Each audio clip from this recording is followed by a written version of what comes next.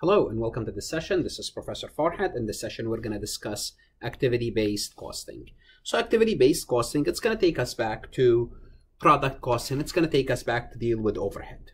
Now, I'm sure we know by now that the product consume direct labor, direct material, and manufacturing overhead. Now, what we know as well that direct labor and direct material, they can easily be traced to the product. So let's assume this is the product.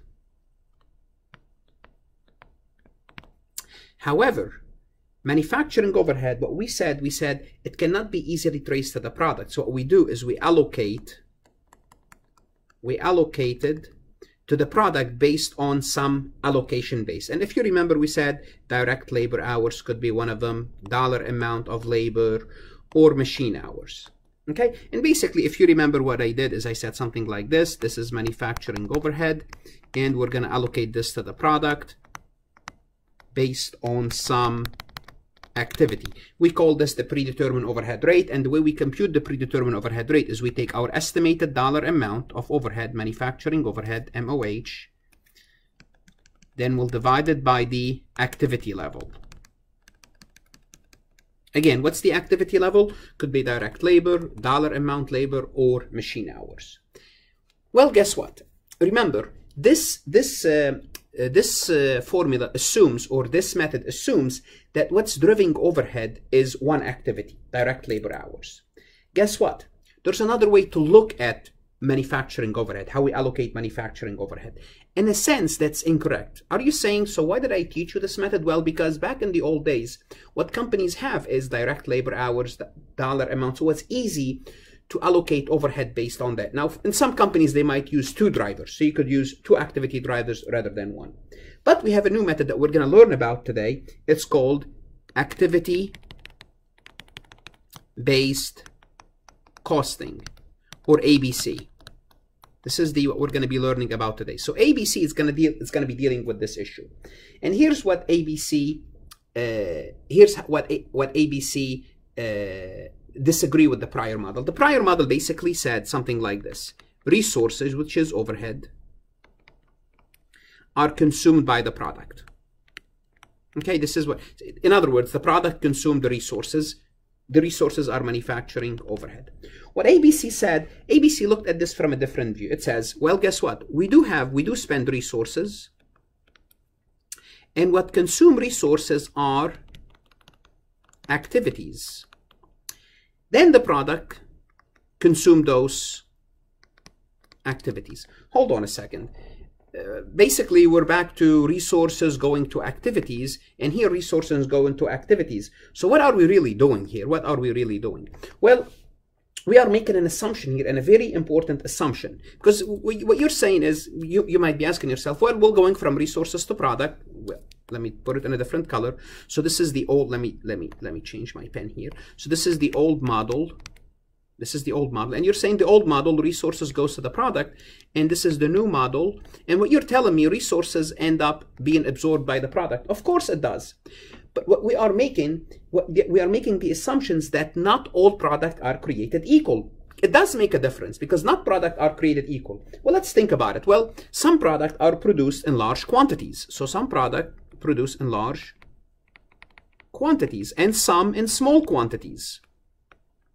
Okay, so we cannot treat them the same. If you think about it, some products use many parts. So some products use many parts, and some products use few parts. Okay, well, some products, they have many options. Basically, we customize them, and some products have few options.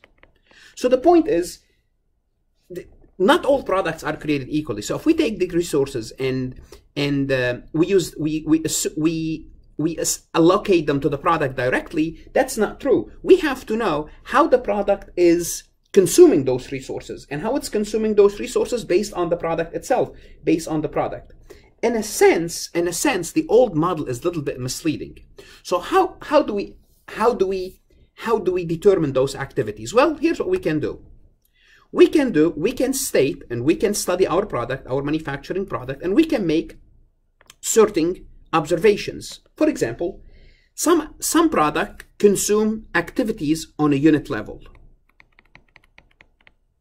Okay, so every time we produce 1 unit, some activities are consumed. Some product, they consume activities at a batch level. What does that mean? Batch level means it doesn't matter how many units we produce. I produce 1, or we produce 1,000 or 2,000 or 5,000. The cost is the same. What could be, so batch level, it ignores units. It doesn't, units are not really what matters. An example of it will be machine setup. So when we set up the machine to create a specific product, well, we spend $1 amount. Let's assume it cost us $500 to set up the machine to create this type of product. So once we spend this $500, we might produce 1 unit, 500 unit, or 5,000 unit. The point is, the frequency of the cost is only once. The frequency as the cost is only once, and that's on the batch level.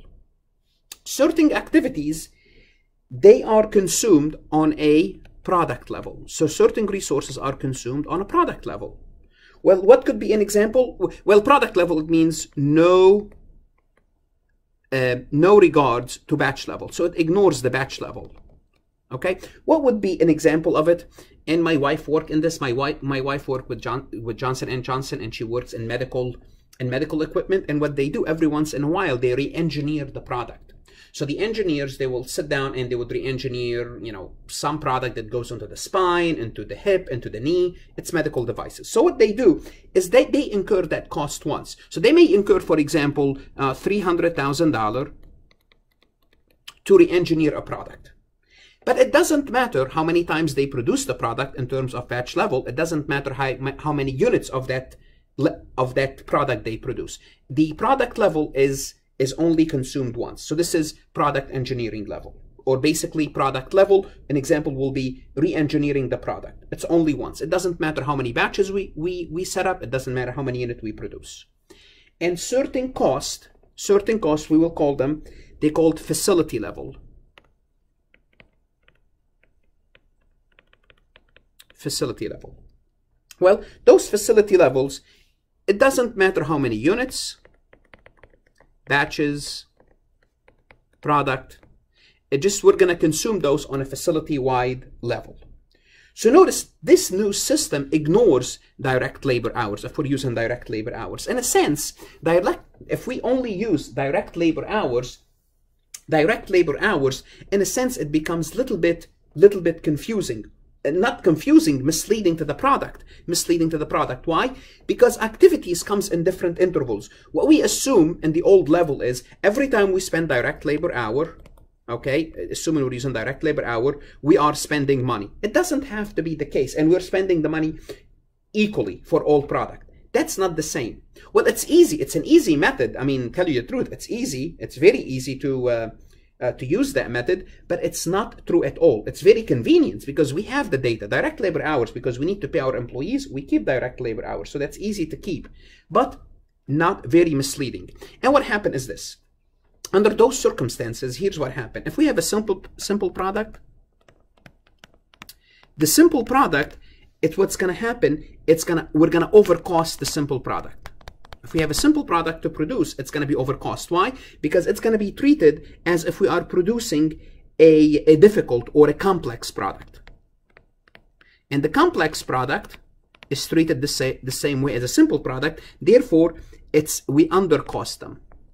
So we think it's costing us less. Say it in another way: the simple product, the easy product to produce, easy product, are subsidizing the complex product. So the easy product are subsidizing the complex product. Why? Because we're allocating more dollar amount to the simple product. Why? Because we're treating both the same. We're treating that direct labor is the only thing that's driving the cost. That's the old model. Okay, so that's why the old model is not accurate. So let's take a picture. So let's look at the old model one more time. The old model, we have factory overhead here, and it goes to the product through some activity, and we're going to consider that activity direct labor hours. Let's take a look at the new model. The new model, let's assume this is the new model. We have factory overhead, This is the dollar amount. And by the way, also ABC, it's not only factory overhead. We'll try to do the same thing for admin cost. So the admin cost also, we're going to be using the same theory for the admin cost, which we'll illustrate in a moment. So we do an activity-based costing. We'll try to study what activities are consuming our product. What activities are consuming our products? And we call this stage one. Stage one. So in stage one, so the way we do stage one is we go out there and we ask our employees, we ask the people on the front line. We either ask them, observe them, just study what they do, and we find out that they are working with, they have activity one, that's what they do. They have activity two, and they have activity three. So 3 activities. They have 3 activities, 1, 2, and 3. So this is at this stage. So this is what they do. Okay, for example, here they are, one activity is to unload the trucks. One activity is to assemble the product, just unloading, assembling, I'm just making this up, then painting the product. So those are the 3 activities. What we do is we take the dollar amount and we'll start to see, well, not the dollar amount, we'll wait for now. So those are the activities. Now we'll do the same thing for the admin cost. The admin cost, we'll try to find activities for the admin. Activity A and activity B. For example, activity A is I don't know, sales invoices.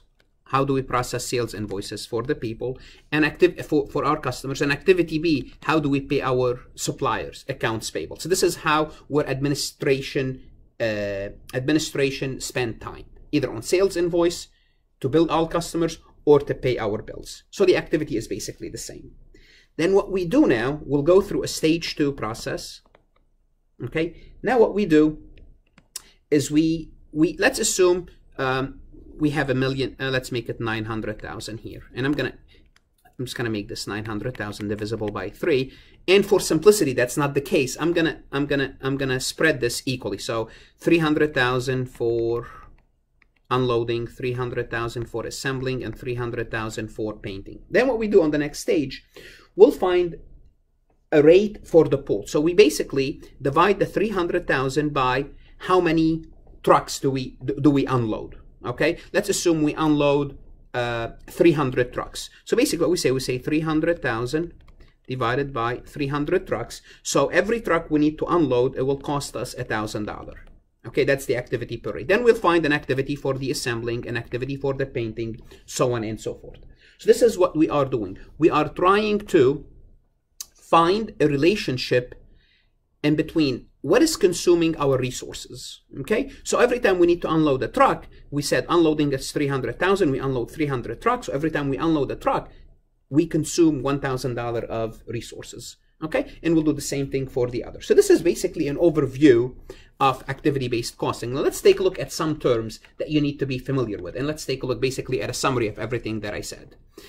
So the first thing in ABC, non-manufacturing as well manufacturing cost may be assigned to product. So no, manufacturing cost, of course, it's assigned to the product, but non-manufacturing cost also is assigned to product under ABC. So ABC, notice ABC, let me change my pen back to red.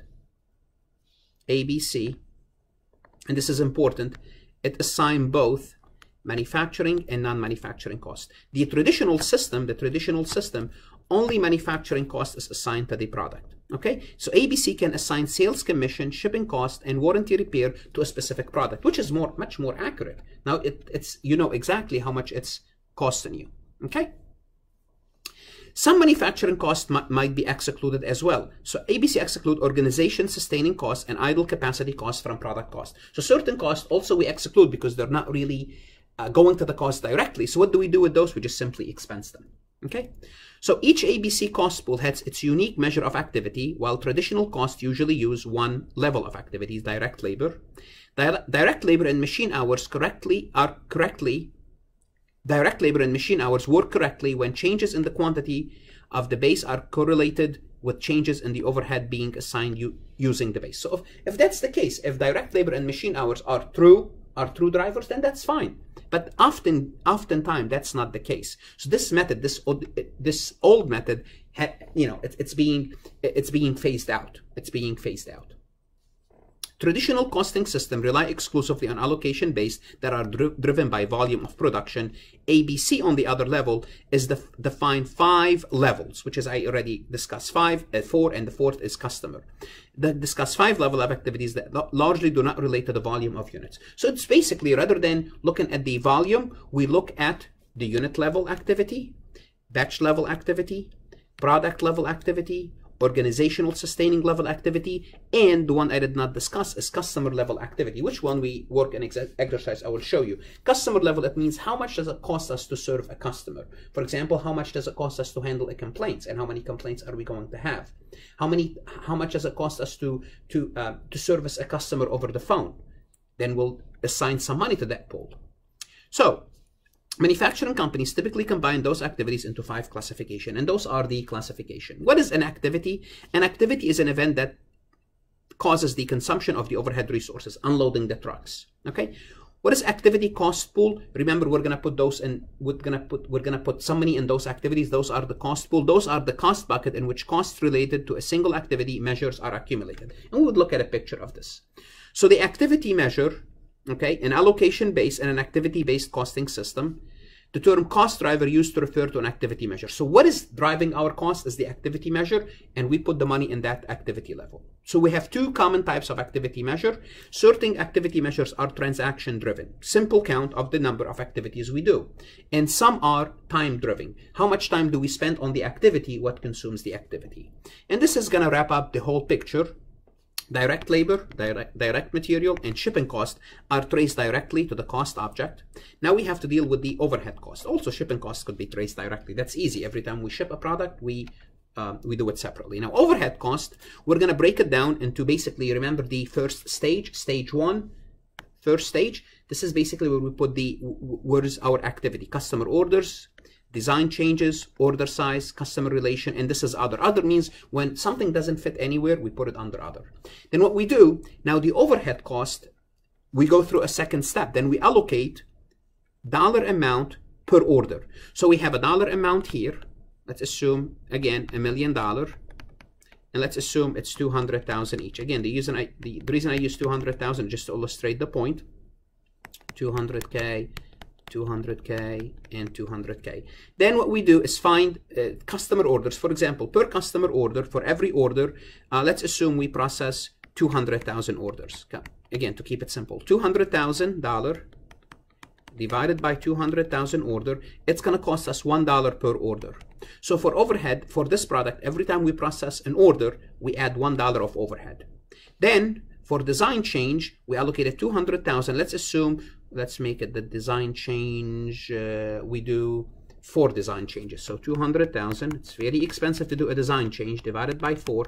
Every time we do a design change for a product, okay, every time we do a design change, it's going to cost us $50,000 per design change. We're selling a very expensive product here, okay?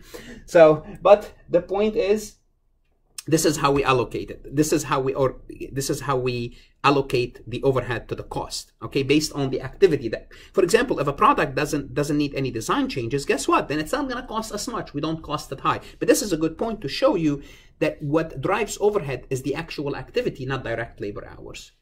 And here, if it's remember the 5th one, the other, what we do is not allocated. It means we expense it. We just don't want to bother with it. It get expensed. And this is basically the overall picture. This is what we're trying to say is the overhead is allocated through some sort of an activity. And this is basically an introduction. I hope it's a good introduction. You got the point about activity-based costing. Now, the only way to kind of get your head around this is to work maybe 1 or 2 examples, some multiple choice questions, which we will work some just for illustration. Now, make sure you read your book. Complete your homework. If you're studying for your CPA, you're studying for your CMA, activity-based costing is tested on both exams. Study hard. It's worth it.